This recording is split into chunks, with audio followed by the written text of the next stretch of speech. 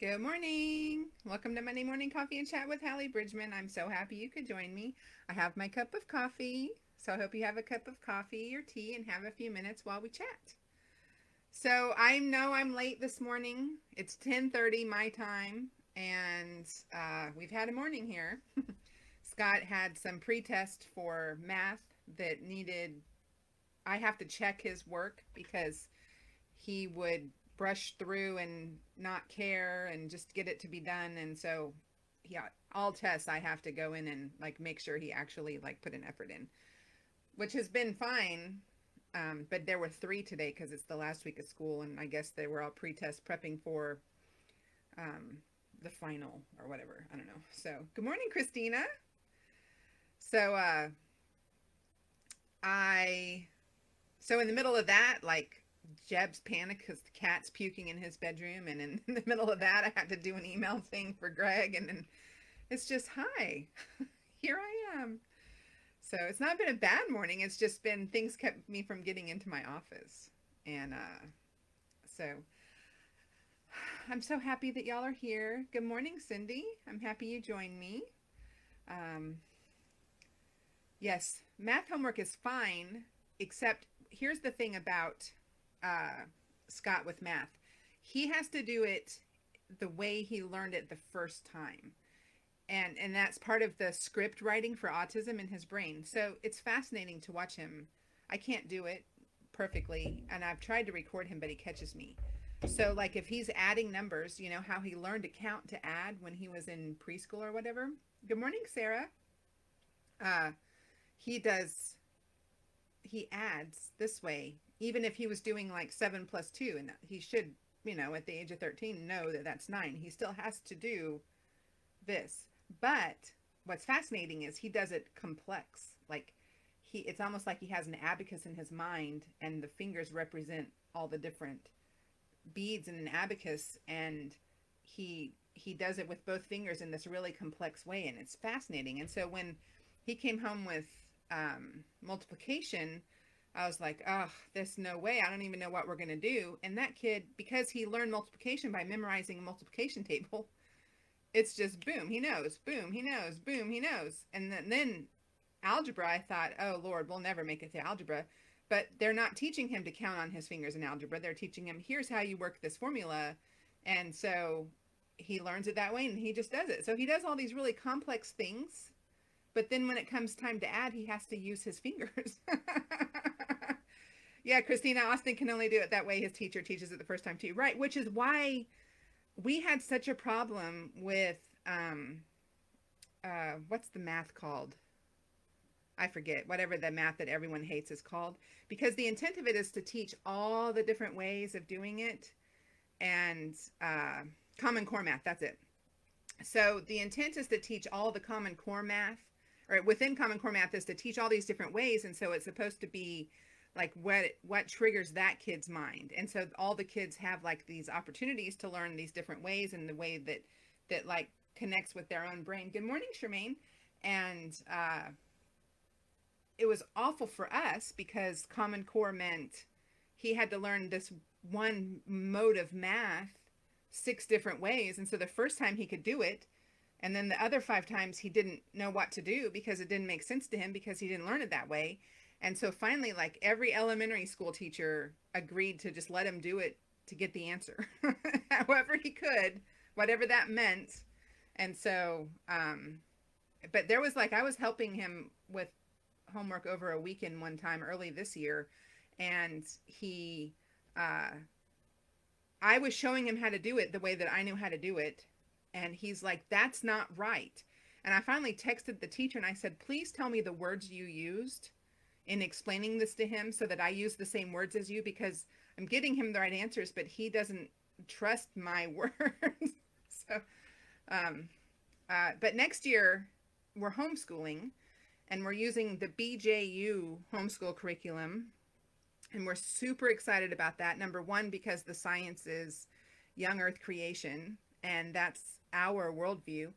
And all of the curriculum is faith-based. And so, but he's going to be like, I just signed him up for 8th grade, just a general 8th grade, because honestly, I'm not quite sure all of his levels, because he's learning so well at home versus a school environment. I don't want to assume he can't learn a normal eighth grade schedule. And so he's just getting pre-algebra.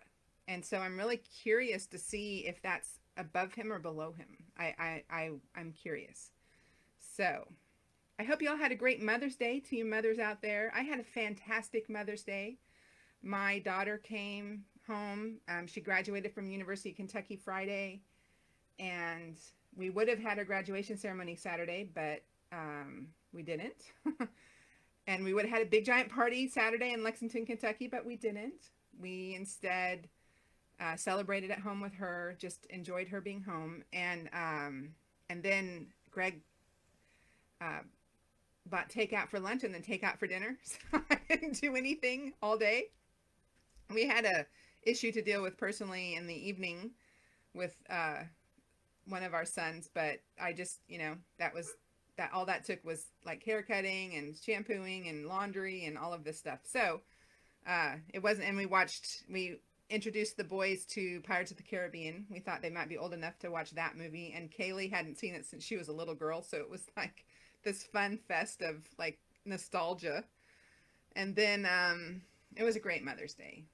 And I hope you all had a good Mother's Day. I know it's not fun being confined. Oh, and then we got to Zoom with my whole family, which is really cool because we're spread out. Like I have a brother in Denver, I have a brother in Sydney, Australia, a sister in West Virginia, my parents are in West Virginia.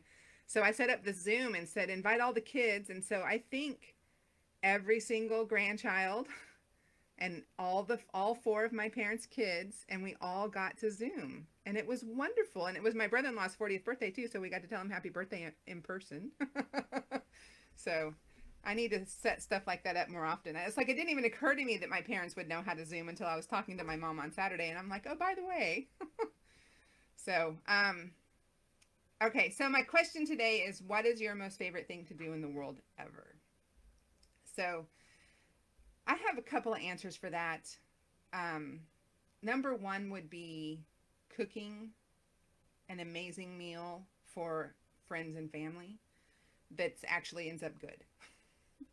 Like I stress every time I cook that it's not going to be good. Every time it's good, but I still stress until like people are actually enjoying it and eating it. That's up there. But also what's up there is like enjoying a really, really good movie with my husband, because we both love movies and we both love good movies, and we're constantly seeking out good movies, and like going to the movies is one of our dates. Like it's a sure thing. We're going to a movie. We had a whole weekend last year. It was last year or the year before. My parents had the boys during our anniversary.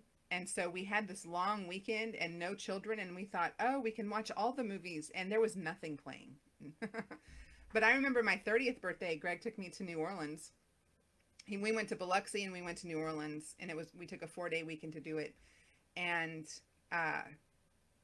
we saw 4 movies on that 4-day weekend, as well as gambling in Biloxi, as well as enjoying New Orleans. So we went to 4. One of the movies was in the casino in Biloxi.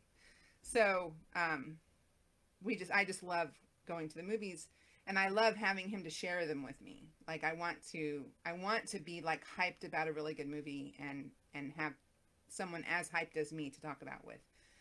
And I like it with him because if it's anyone else, I always worry, are they enjoying it, etc. So, and then I'm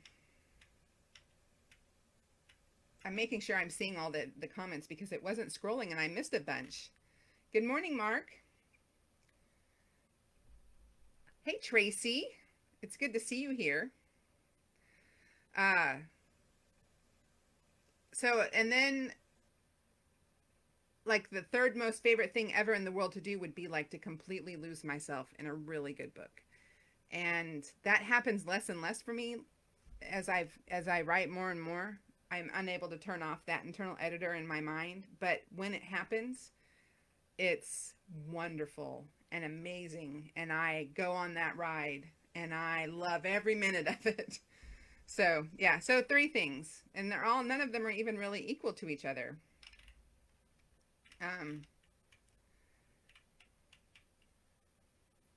I did, Christina, I did get a screenshot of my family.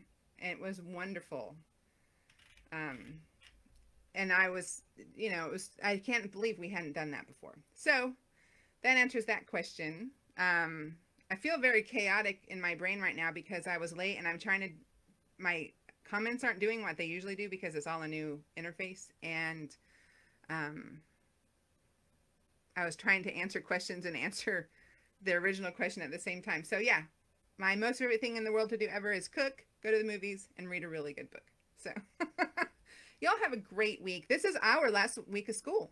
And Friday's our last day, and then we're going to start the summer. And then our homeschool, like, it's an online curriculum, and they start. Oh, JC, we shared 2 top favorites. That's awesome. I do like going outside, but it's just not on my like definite, like, I never even thought of it until like 2 people in this list of comments have said I like to go outside and go to explore outdoors. Like, it didn't even occur to me that that should be one of my favorites. And it's like, oh, I like that too, but obviously not as much as I like reading a book. Okay, so yeah, our homeschool can start as early as July 1st, but I honestly don't want to do that. I honestly want to keep a traditional school year because that's what we've always done. And I don't want to like overload us on our first year of true homeschooling.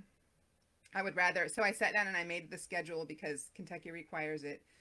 And I filled in, days off and holidays and, spring break and Christmas break and all that. And we, like, starting like mid-August and ending the end of May, we have like 3 extra days that Kentucky doesn't require. So we're like by the skin of our teeth getting in, which is fine because we're homeschooling. So, I mean, I could throw in a Saturday here and there if I wanted to. It's not a big deal. So y'all have a great week. I know that states are opening back up. Be safe, be smart, wash your hands, and don't take unnecessary risks. Do you have to pay for the homeschool program you chose? Yes, we paid for it. It's BJU. I forget what that stands for.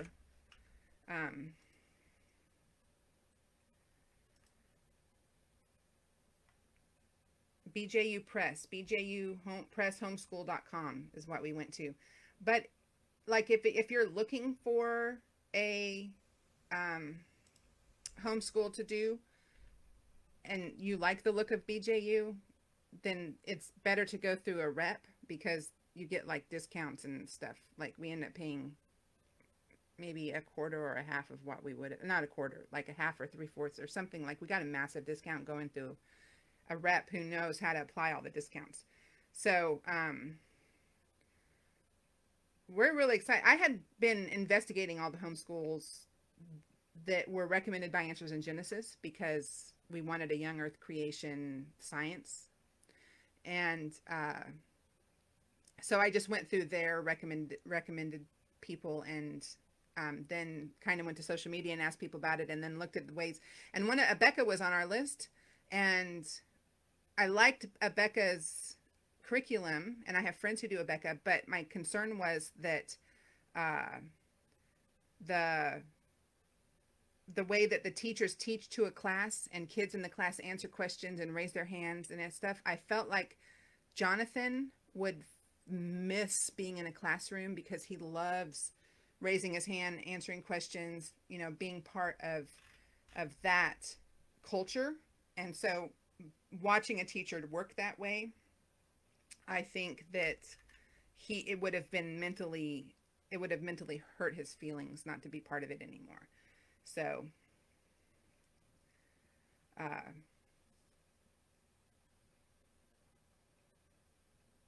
the BJU is more like what they're doing now, where there's like a video of a teacher teaching, but it's as if it was a one-on-one, like Mark is saying, a one-on-one tutoring session instead of a classroom environment. And so that was really the 2 things that made us go BJU versus Abeka was the way that the videos work. So Cindy, I will answer your question in another video because I could, teach a class on that. So, but thank you for the compliment. Y'all have a great day, a great week, and I will talk to you next Monday. God bless you. Let me figure out how to end this in the new system. Oh, end live video.